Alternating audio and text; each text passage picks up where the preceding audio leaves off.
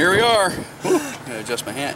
December 20th, 10:30 a.m. exactly 44 degrees. I don't think it's 44. Really... Yeah, I don't think it's 44 either. I think it's colder, like 38 maybe. And they're just leaving Baker's. Leaving Baker's. 10:30 with a double harvest. With a double harvest. I shot a button buck at about, what time was that, you think? About 8:30? 8:25. Yeah, 8:25. Because I was going to, like I said, I was going to radio you at 8:20 and say, okay, they'll be here in 10 minutes because I told you they had been moving at 8:30. Yeah. I didn't do it, and then the next thing I hear, dunk. And then I waited like 18 minutes and radioed and asked. Not. And I asked, it wasn't that. Did you shoot something? You're patient. You're not that patient.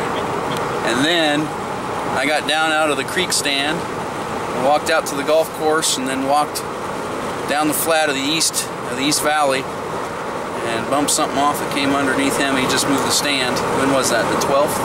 No. 16th. You moved that stand on the 15th or 16th. Yes. Yes. Huh? Yeah, I had to look at my video. And because it was just before the rain, so Wednesday. If this is Sunday, this is the 20th.